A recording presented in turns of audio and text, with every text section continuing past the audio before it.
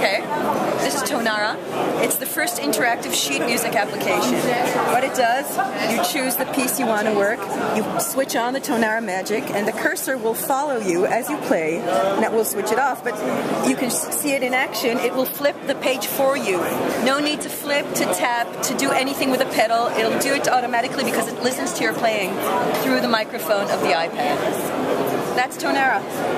And it's free to download from the App Store.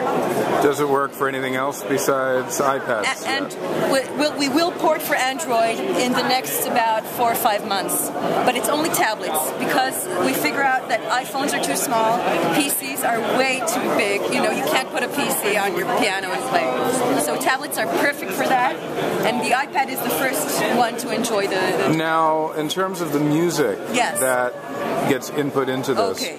Right now, we're only using what is in, you know, it's creative, only classical, but we also So it's all public domain music. It's all, exactly, but we are negotiating with publishers to have rock and pop. We have Scott Joplin in the jazz. Are you going to do negotiations with publishers to deal with contemporary classical music? Yes, also? And we will also offer a composer's market, where a composer can upload their own compositions and therefore sell it through us, and have the added benefit of having it digitalized and have the cursor follow the player along. Nice. Yes. And so it's following because it basically hears... Exactly. It's using a technology called polyphonic score following, which is an algorithm that as people have been trying to crack since the 80s. So our able engineers have done that in 3 years. And that's how it tracks it. Even a piano, a polyphonic instrument like a piano, can be tracked.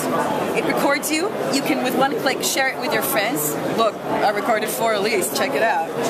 Now, if you make a mistake, or if you make a mistake, it will wait once. But if you increase your tempo or decrease your tempo, it will follow you. It doesn't matter if you trick it; it will be on you.